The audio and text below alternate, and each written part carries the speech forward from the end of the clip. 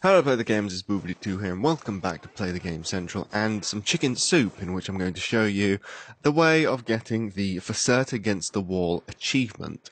Now what you have to do is to get the LSAT and Pack-a-Puncher, and the trickiest part of this is to actually just get the LSAT, which you need 2,000 points, and to stay in the first area above ground, and it is actually quite difficult to get. I think only one person is able to get it before the walkway that you're standing on breaks away, and then you can't access that anymore. You might be able to get two people up there, I'm not too sure.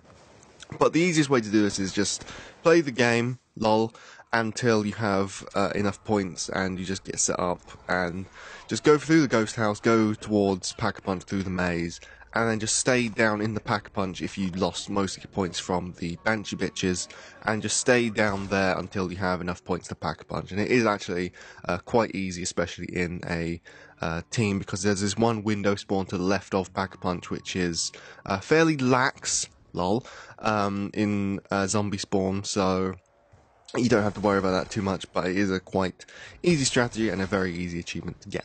So I hope you have enjoyed the video. If you did, leave a like, and if you aren't subscribed, then do subscribe, and I will see you next time. Thank you for watching, and goodbye.